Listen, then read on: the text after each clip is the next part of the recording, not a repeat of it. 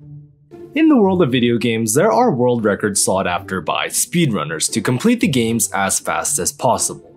A recent comment by AwDrifter3 mentioned how watching beta break is like seeing speedrunners glitch the game. And in a sense, that's exactly what some of these climbers are doing. When video game speedrunners are trying to complete the games as fast as possible, they use what are commonly known as glitches. Basically ways to exploit mistakes that game developers overlooked. In today's episode, we're going to look at how one climber found an incredible method of exploiting a mistake that the route setters made and broke the beta. I'm talking about the ingenious Peter Dixon.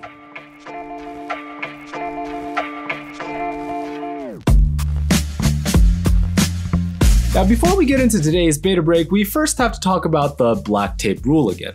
Now, if you haven't seen the first episode of Beta Break, this would be a great time to pause, go watch it, then come back to this episode. For a quick recap, black tape is used to demarcate areas of climbs that are out of bounds. These areas often are other climbs, the sides of walls or arêtes, and areas of the wall the route setters don't want climbers to use. Black tape is sometimes used on the tops of walls for various competitions, and the rules differ from competition to competition. Sometimes the competition's rules will flat out state that the tops of the walls are not allowed to be used by competitors. But sometimes they don't state that in the rules. Peter Dixon is an amazing climbing athlete and had just made finals at the 2014 Boulder Rally. During this finals, it was a stacked field with other amazing pro climbers. Problem number 3 was extremely difficult as it required really good finger strength and body tension for the final moves. Jimmy Webb and Carlo Traversi were the only other tops of this problem, and you can see that the circle of holds were not good and they had to move slowly through it. The last move was a difficult move to the volume, the black triangular prism, and it required a lot of strength. Peter Dixon was able to get the ring of holds on his first attempt, but struggled to find a way to move left to the finish hold. Tricky section here, no problem at all.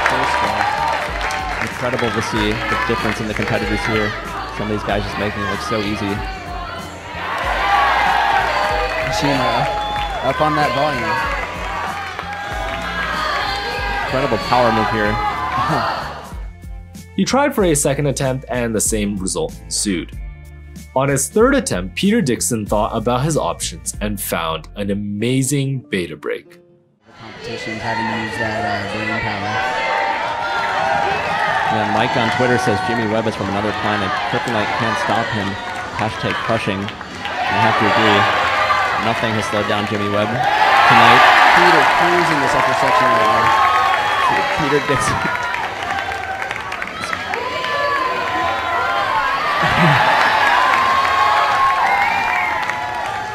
Incredible tension from Peter Dixon there. Holds are so bad. Oh no.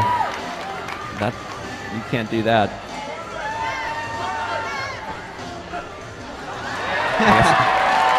Dave, what do you make of what just? Well, let's just watch Ashima, and then we'll talk about what Peter did there. Ashima, almost had it. Great effort, but Dave, what just happened there with Peter? We made a mistake as route setters and didn't tape the top off, so technically he sent the boulder problem. But you can see how that gets scored. I want to go ahead and predict the future of comments. That's cheating. That's not fair. He's ruining the competition.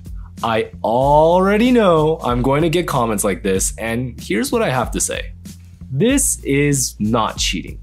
And it's because every athlete had the option to think about this solution and have the option to do it as well. It's completely fair. Listen afterwards Peter Dixon's attempt and hear how the route setters admit their mistake for not taping off a section of the wall. What just happened there with Peter?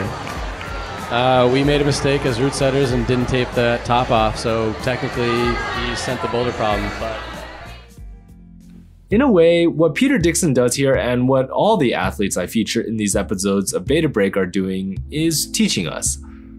They teach us how to think outside the box and be creative. It also teaches route setters and event coordinators what is possible so they know what to do for the following competitions.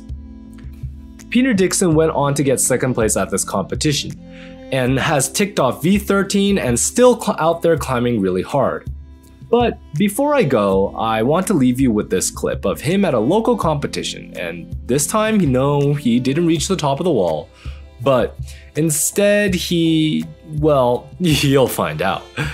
Oh, and as always, keep crushing it.